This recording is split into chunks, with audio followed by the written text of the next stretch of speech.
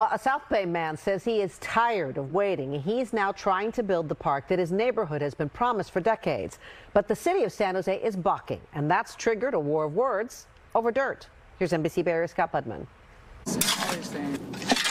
It's going to take a while, but shovelful by shovelful, Mark Espinoza is determined to build a new park in his hometown of Alviso. What you see here is just an empty field with weeds growing. An empty field sitting on 3 acres of city-owned land on Grant Boulevard. Empty since the year 2000 and long identified as a place for a park. Espinoza says he's tired of waiting for a place the neighborhood can enjoy. I'm fed up. I mean, enough is enough. I'm tired of being sick and tired, so I'm taking things into my own hands, and I want to clean the park up.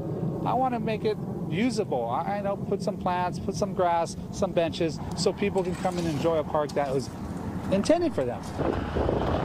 So he's leading an effort to clean the area up.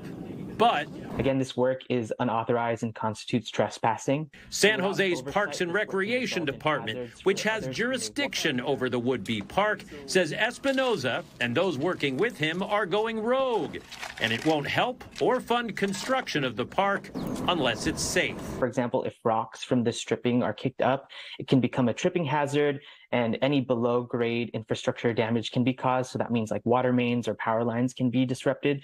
As to what happens next, well, Mark says he plans to continue to very gradually develop a park here. The city says if that's the case, they plan to issue a warning. In Alviso, Scott Budman, NBC Bay Area News.